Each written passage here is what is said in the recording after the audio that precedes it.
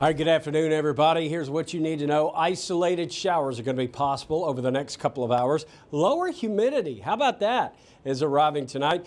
And we'll talk about what to watch out for the upcoming weekend. I can already tell you now, rain and storms. There are a few dots on here right now, not many, and I do think these will be going away as the evening goes along. So the drier air is going to come in, win out, and basically take away rain chances until Friday afternoon. Notice not near as many dots on the radar as there was yesterday. If you missed out, some people were going through flooding situations just 24 hours ago, so it's becoming a lot calmer.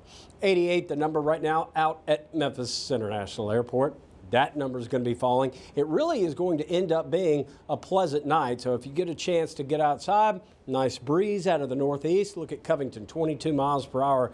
That is pushing the humidity away. And actually, it's not just going to do that for this evening. It's going to go all the way into tomorrow as well. Heat index will be lower than the temperature. Friday, we start to inch up again, and then the weekend becomes humid on Saturday. And we'll have rain chances Saturday before more nice weather returns next week. So you need the umbrella Friday, Saturday, and Sunday. All of those days present rain chances, although I will tell you, Saturday to me looks like the highest chance for rain. So the clouds go away tonight. Skies become mostly clear.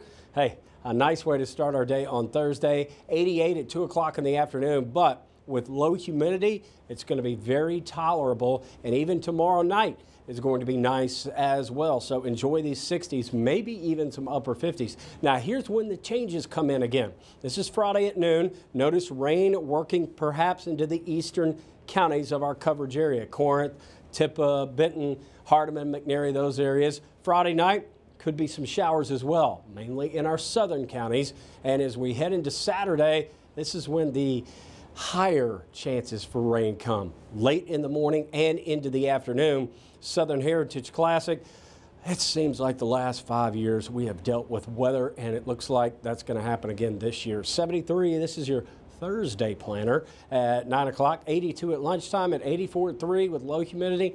Not a bad Thursday at all. 7-day forecast shows we do hit 90 again on Friday.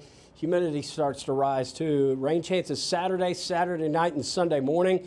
But the good news is that's going to be a nice front. I mean, look at next week. Low 80s, low 60s at night. Some people will be in the 50s. It is really going to be nice. Get our app to stay ahead of the storms. When we're not on the air, we're online all the time. Easy to download and free. ABC 24. Back in a flash after this short break.